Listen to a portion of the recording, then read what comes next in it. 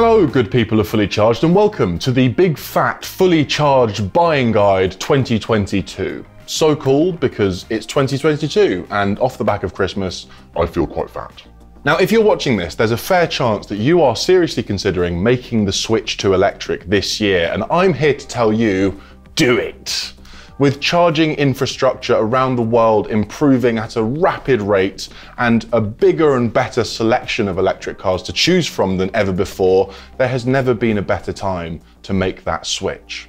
The thing is, with a huge array of EVs out there now, how on earth do you know where to begin? Which ones should be on your shortlist? Which ones aren't worth bothering with? Simple, you ask your boy. In this video, I will be sharing with you my 30 favorite electric cars that are on sale right now. We're not talking about cars that are coming out 2 years from now, 5 years from now, that Elon Musk promised on Twitter while drunk on Tezquila. We're talking about cars that you can go out with money and buy right now, or at least in the next couple of months. And I've categorized these cars in the simplest way possible. By price, we're going to do sub £15,000 EVs, which won't take long. Then we're going to do 15 to 30,000, 30 to 45, and then blow the bank. And as a little bonus, I'm also going to talk about some of my favorite second-hand electric car bargains out there right now. I've not bothered separating these cars by segment because honestly the lines between car segments are so blurry these days. I mean, when does a hatchback become an urban crossover mini SUV? How long is a piece of string? The answer to both is, I don't care.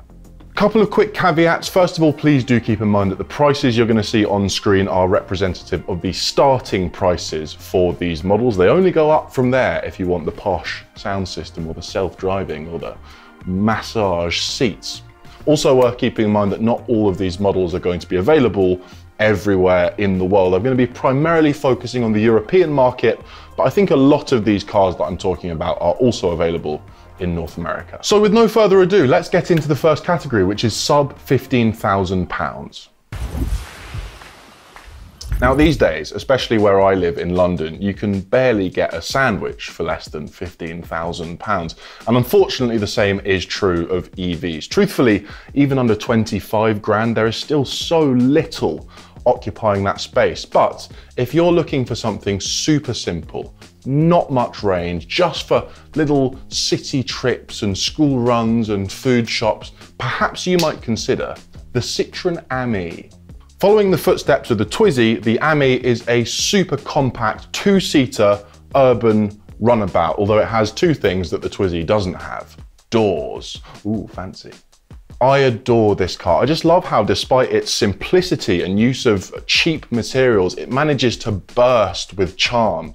Range is less than 50 miles, top speed is less than 30 miles per hour, but do you need more than that in a city?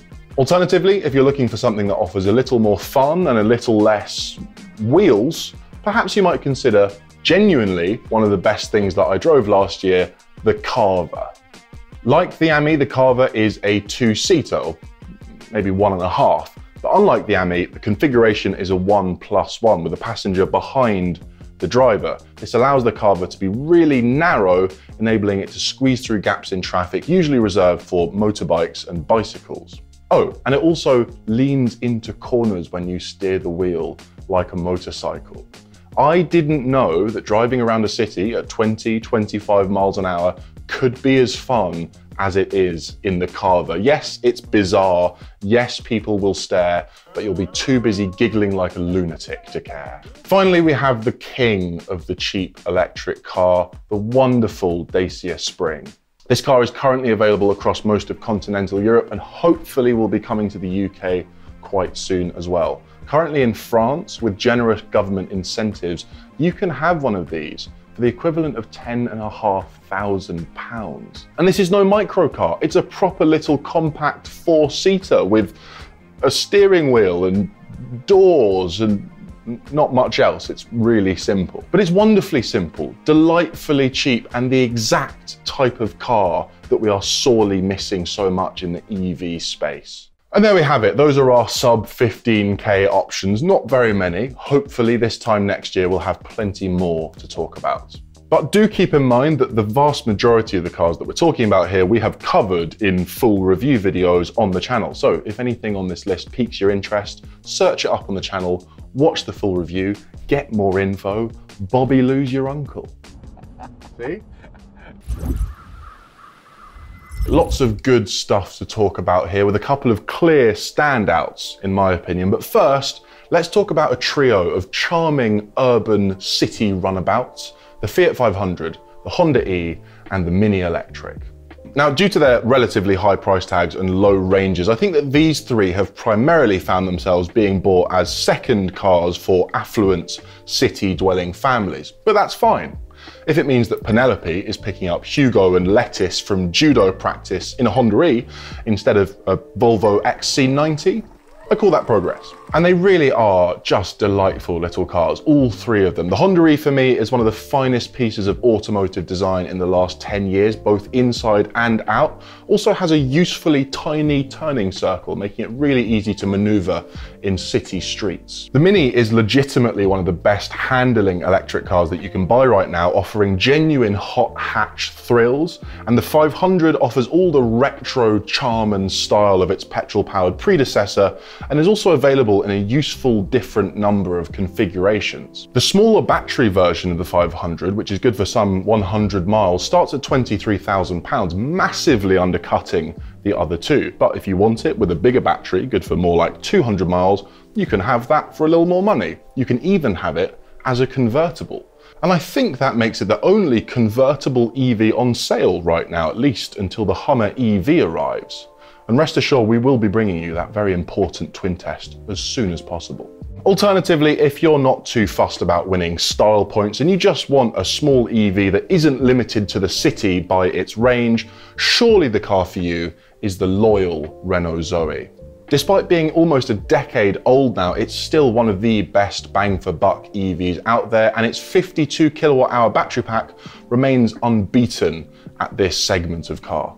But what if you want it all? What if you want a car that offers some of the charm and style offered by the Fiat 500, the Honda E and the Mini Electric, with some of the practicality of the more rangy Renault Zoe? Well, as a middle ground, might I suggest the Peugeot E208. With looks to kill, a funky interior, and a 45 kilowatt hour battery pack offering range probably in the low 200s, it really is a nice compromise, and it might just be the most well-rounded car in this segment.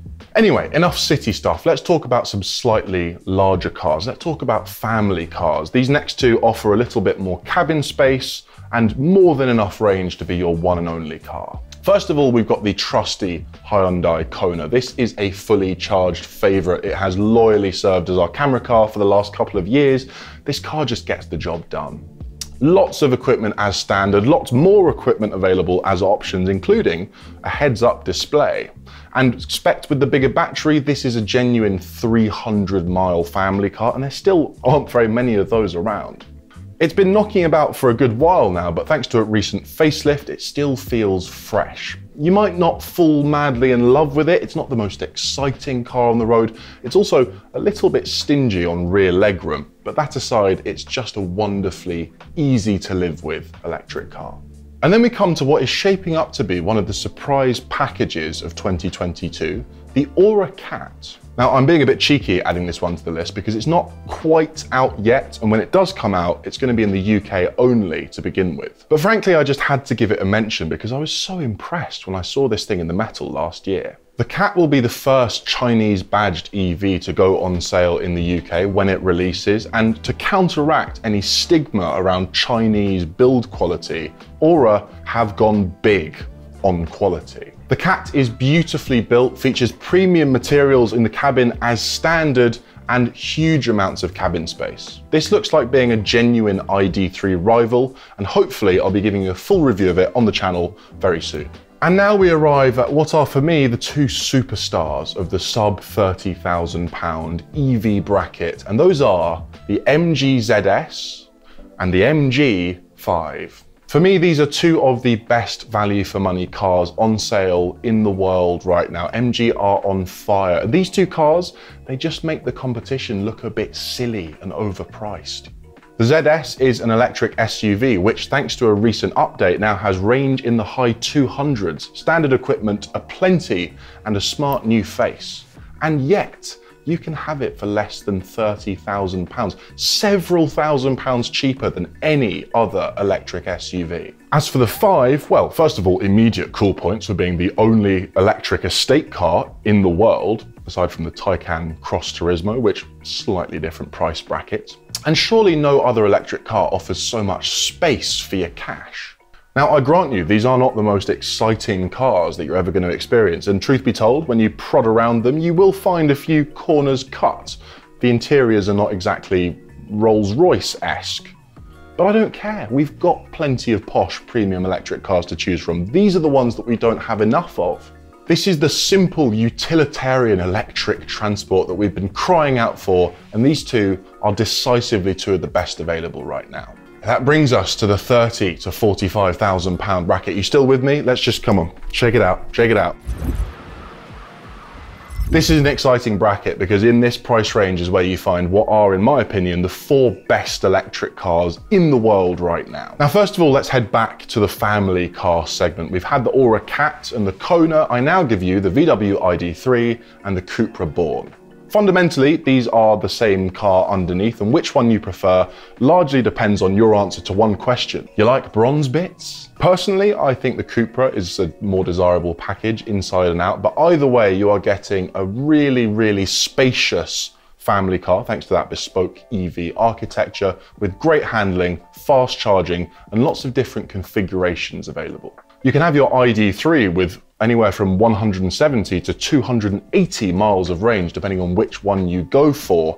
And there are some really fancy features up the top end of that scale, including an augmented reality heads-up display, which is really cool. That being said, the Born and the ID3 I recommend are the simpler, cheaper entry-level ones. The top-end ones are getting on for 40 grand, and at that price, they're stepping on the toes of some really nice EVs, which we're going to get to in a second. But let's stay with VW Group for now, and for those in need of even more cabin and boot space, let's have a quick chat about the VW ID4 and the Skoda Enyaq.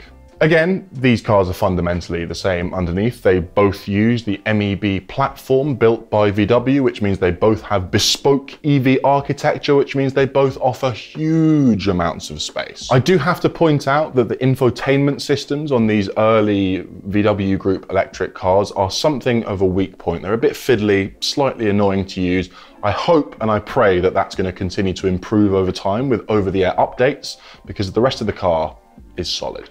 I would also be remiss if I didn't mention the Kia e-Niro at this point, another firm favourite here at Fully Charged. This is one of those cars that owners just sing about. It doesn't have bespoke EV architecture, which means you don't get the same cavernous interior of those VW Group cars. But what you do get in exchange is a much more user-friendly cabin and infotainment system. Also, like the Kona, spec'd with the bigger battery, this is a range monster, a nigh on 300-mile family car. The only thing I would say about the e-Niro is maybe wait a while, because they've just shown us first pictures of the new generation one, and whew, it looks like an improvement in every measurable way. Now, representing the Stellantis group at this price point, we've got plenty of cars to choose from. We've got the Vauxhall Mokka-e, the Peugeot E2008, the DS E thingy-majig. But I'm going with the Citroën EC4 purely because I think it's the most unique of the bunch. You get two things with the EC4: quirky, funky French styling and comfort. I really admire a modern car that is not in any way interested in sportiness or dynamism. It just wants to be le squashy. And as a result, the EC4 is legitimately one of the most comfortable electric cars that you can buy right now. It's just a bit of a shame that it doesn't have the long range to match its long distance driving capabilities. Now, let's talk sporty stuff. Now, in these early days of electric cars, which make no mistake, we are still in, it's not especially easy to make electric cars feel sporty. That's because A, they don't have engines, and typically the engine is where sports cars get lots of their personality from, and B, batteries are heavy, and heavy is not especially conducive to sporty. But despite that, these three hefty EVs managed to be properly good to drive. First of all, we have the Polestar 2, Is it a hatchback? Is it a jacked up family saloon? Is it a crossover? Don't know, don't care, it's brilliant. It comes with a gorgeous, beautifully made, delightfully Swedish interior, one of the best infotainment systems ever fitted to any car, and it is properly capable down a twisty B road, both in single motor and dual motor configurations. A word of warning, stay well clear of the performance pack for this car. Those adjustable Öhlins dampers, they just make the whole car unnecessarily firm. And let's be real, the chances of you getting under that car with some spanners and adjusting those dampers ever is zero. Then we have the Ford Mustang Mach-E. Now make no mistake, the branding, the badge, the design, it's pure marketing fluff. That car has as much in common with an old Mustang as it does with this water bottle.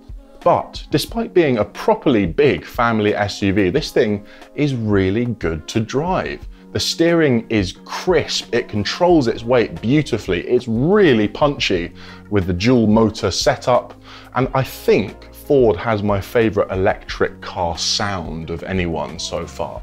I was a bit late to the party with the Mach-E. I actually only drove it for the first time late last summer, and I was really impressed by its dynamic capability. And rounding off this trio of sporty EVs is the Kia EV6. This car's design is Marmite. You're either going to hate it or want to spread it on your toast, but the rest of the car is brilliant. And what I remember most about the EV6 is just how different it felt in sport versus comfort mode. This can genuinely be a fun, driver-focused car or a gentle, quiet family hauler, depending on what sort of mood you're in.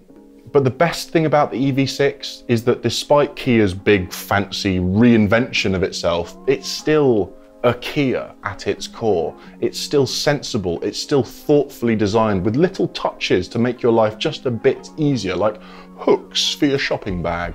It is a brilliant electric car, one of my absolute favorites from last year. And finally, to close out this 30 to 45,000 section, we have what are, in my opinion, the two best electric cars on sale right now. The Tesla Model 3 and the Hyundai Ioniq 5. Now, as some of you may know, I have some gripes with Tesla. I don't much like the way they look. I think the build quality continues to be completely unacceptable. And yet, in spite of all of that, the Model 3 is still probably the best electric car in the world because it's that good. On dual carriageways and motorways, the self-driving tech is just frighteningly effective. I mean, nothing else comes close. The user interface is the best on any car ever made. The range is still pretty much unbeaten in the long-range version of the car, and that's before we even get into the Tesla supercharger network, which single-handedly removes the most annoying part of EV ownership: inconsistent chargers. Yes, they're flawed in some ways, but the truth is, when you drive a Tesla, you just feel like you're sitting in the future. And there is a reason why half of all EVs that you see on the road are Tesla Model 3s. As for the Ioniq 5, the Scottish edition. As for the Ioniq 5, I honestly can't fault that car. It is so good at everything. Fundamentally, it's a big, spacious family car, and it nails that brief very well. It's comfortable, the interior is delightful, it's well equipped. A lot of brands describe their cars' interiors as loungy. This car's interior actually feels like a lounge.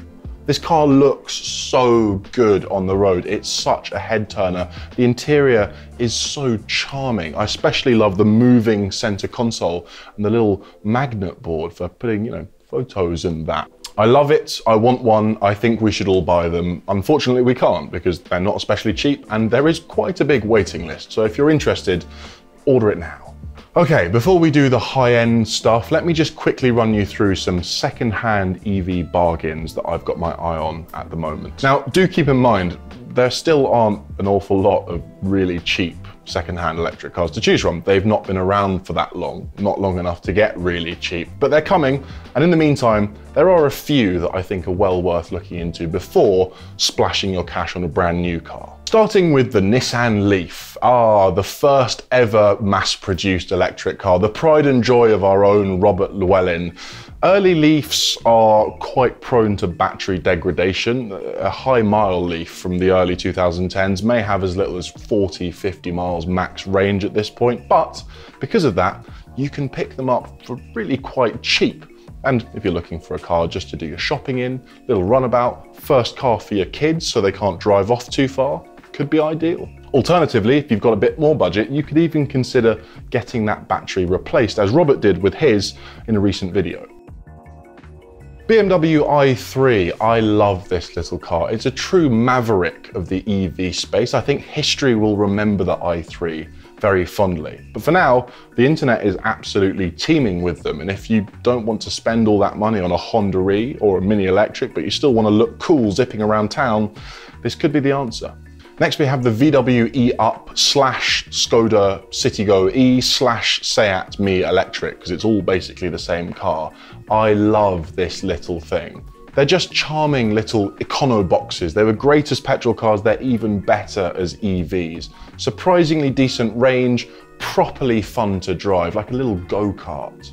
The range is surprisingly good on these too. When I had a Me Electric on test, I was getting almost 200 miles of city driving out of it, more like 150 combined highway and city. And they are really charming little cars, properly fun to drive, go-kart handling, and surprisingly spacious inside.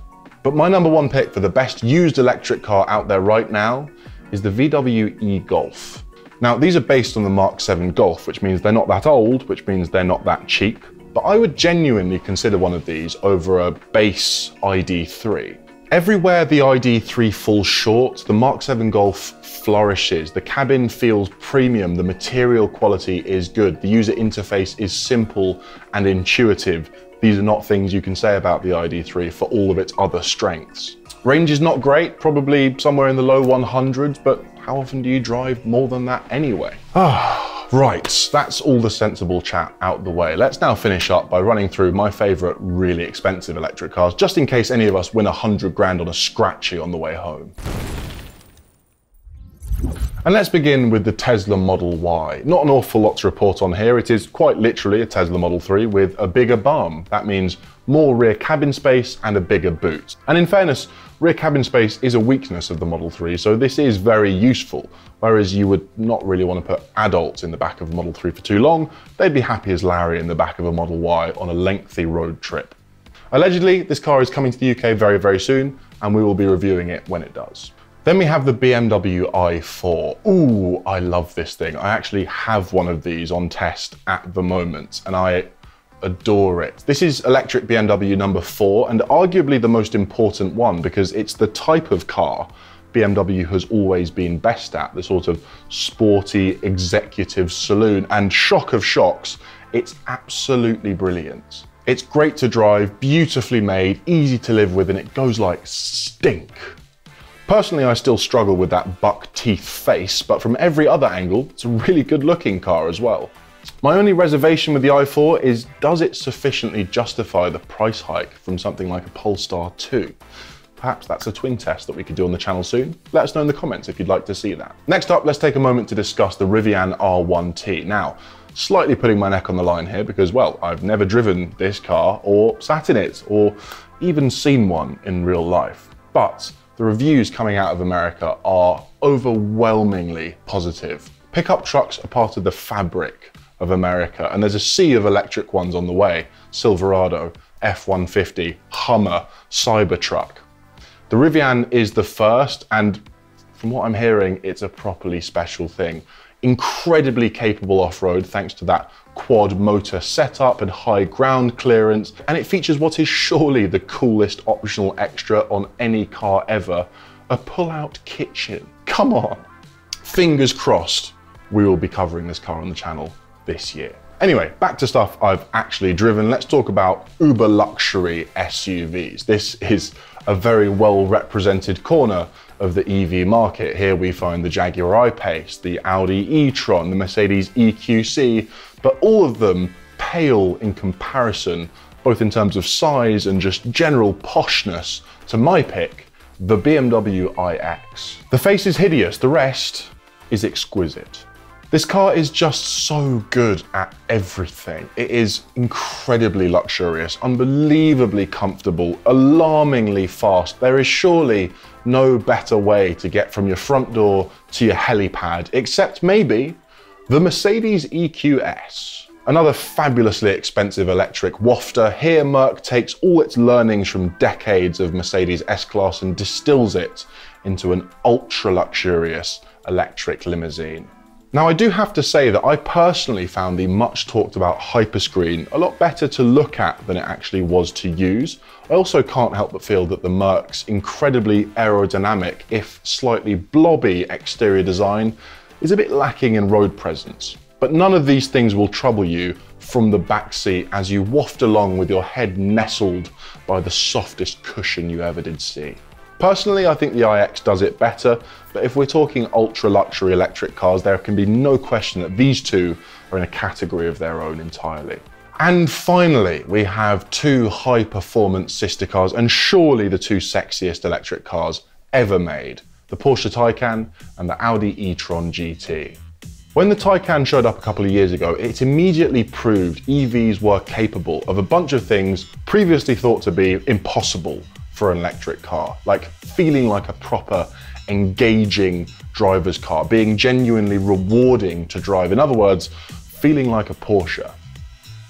I still lie awake at night sometimes thinking about how crisp the steering is in the Taycan, especially with the rear wheel steer spec. Oh, it's just, But you know what? I potentially love the e-tron GT even more. It sacrifices some of the Porsche's sporty focus in favor of a softer, more GT approach, and it just suits the platform so well. It's also a lot rarer than the Porsche, at least based on how many of each I've seen on the road, and is surely the best looking car of last year. Oh, okay, there we go. We made it. Those were my 30 favorite electric cars that are currently on sale or going on sale in the very, very near future. I hope if you are someone that's considering going electric this year, that this video was a useful starting point. And please let me know down in the comments, what do you make of my list? What was the glaring omission? Which car clearly should have been there that wasn't? Which car was there that shouldn't been? Let's get down in the comments and have a good old-fashioned debate. Right, I'm going to go and have a lie down now because my head's hot. Please make sure to like and subscribe, and if you have been, thank you for watching.